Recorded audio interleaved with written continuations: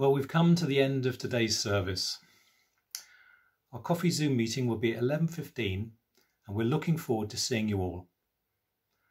We've had some great conversations this way over the past weeks, but as Jim mentioned, if you struggle with online connections or you know of other church members who do, please let me know or one of the other deacons and we'll see if we can help, because this is such a great way for us to see each other and stay connected.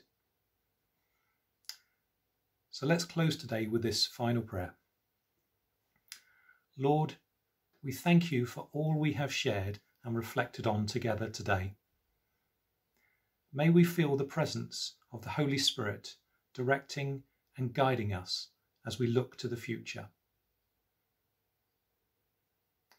May we use the gifts that the Holy Spirit offers to guide us and help others, especially those we know dealing with loss or serious ill health issues. We ask for their comfort from suffering.